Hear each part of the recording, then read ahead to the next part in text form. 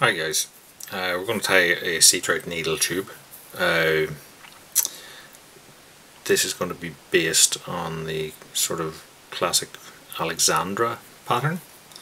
So we're using here, this is, well, what's 30mm little silver needle tube, and the silver part of it is going to create our body.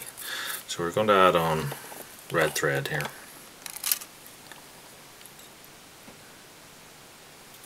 And a little bit of super glue, and wrap those on just to create that head base, and hopefully then that won't slip off. So for the throat, you can use a bit of red slab and a bit of red hackle, something like that. What I'm going to use is a little bit of rabbit. So I've got a little zonker strip here. I'm going to pull a bunch out of that.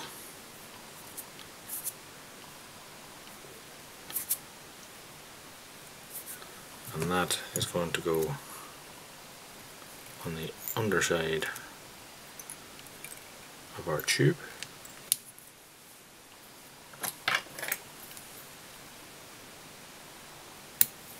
And trim it off. So there we have a nice bright little soft throat. Next, what I'm going to do is I'm going to use a little bit of black bucktail to support the wing.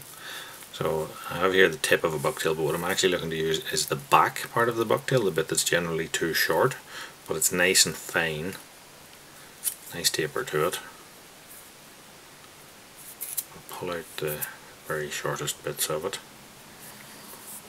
and measure that up against our tube to be back here roughly where the hook's going to end. Once I've it measured, what I'll do, transfer it to the other hand and snip it off completely flat level. Then if I just touch that with super glue, set it in place before that super glue dries, get that tied in, and that'll give you a secure and neat way of tying in a little bucktail bunch. So next I'm going to take a piece of silver crystal here, and I'm going to tie that in at about the body length roughly, and then double it back on itself so there'll be two strands. You notice here, because of the nature of the fly that we're tying being slim, we're trying to avoid wraps. So wing, peacock sword. So I'm going to take a few fibers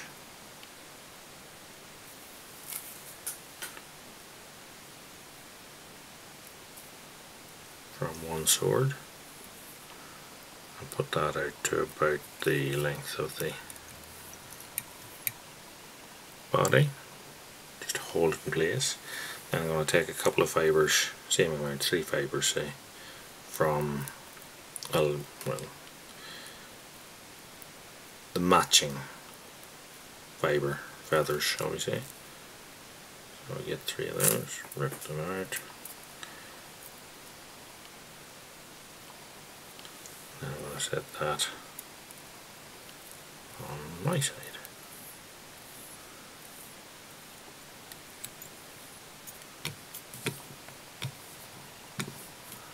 Hopefully they'll lay flat now. Sword has a tendency to do whatever it wants, as you can see. So that fibre can be pulled out. So I'd always allow for an extra fibre or two with it, because you'll end up probably cutting some out. And now we're going to put on jungle cock. So what I'm going to do here is I'm going to pick a split jungle cock.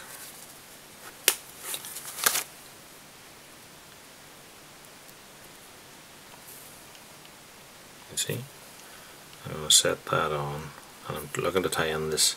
These white and yellow bits are enamelled and are more difficult to tie in. So what I'm looking to do is fold that over right on top like a roof and tie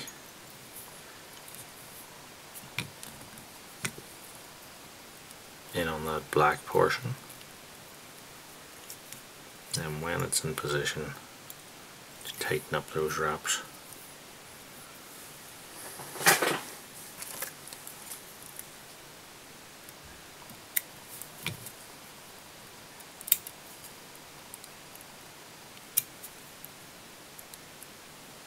Trim that up.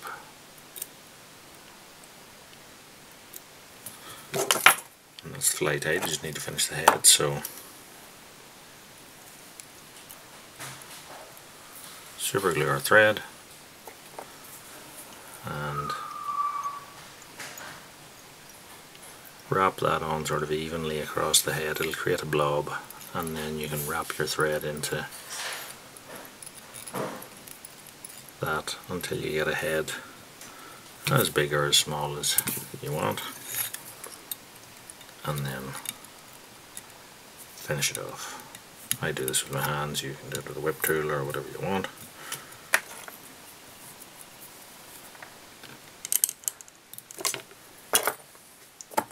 And now we just need a coat of clear varnish or two.